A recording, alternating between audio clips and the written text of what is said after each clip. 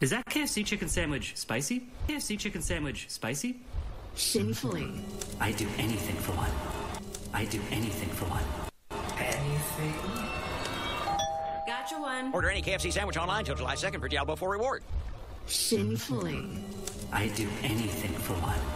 Anything? Alright, I don't know if you guys have seen that commercial or not. I haven't, but spotted it in the videos of funny commercials.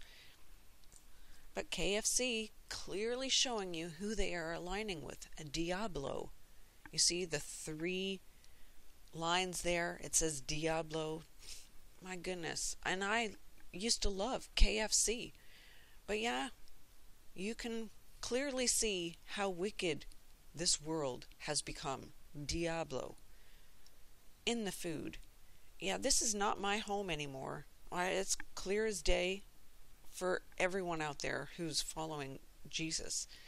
And even the chickens. Okay, this is where it gets weird, and I wasn't going to add this. I was going to keep this video super short with KFC, but I have to add this in.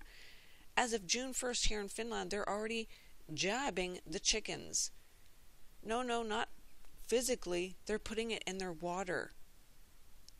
So if they are doing that to the chickens, what else is there to eat? I mean, we eat a lot of chicken in our family. I like chicken more than I like beef. But this is what they're doing. So if they're putting it in the water of the chickens, why wouldn't they put it in the water of all of us in the cities and everywhere we're getting water? I'm just thinking out loud. I'm sure this is happening where you guys are living too. All we can do is pray. Pray over our food, our meals every day, that God watches over us. He is with us, so who can be against us? Just remember that. Don't live in fear. Just let's keep trusting in God. We're going to have to live by faith, as I was reading in Hebrews 11 today.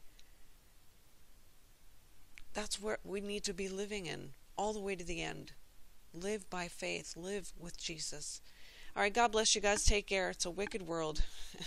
Enjoy the weekend. I'll try to get more out. I noticed a few big figures. Tony Bennett passing away, as well as someone else that I noticed in ABC News. But anyway, more to come over the weekend. I'll try to get to it. Let's have a great day.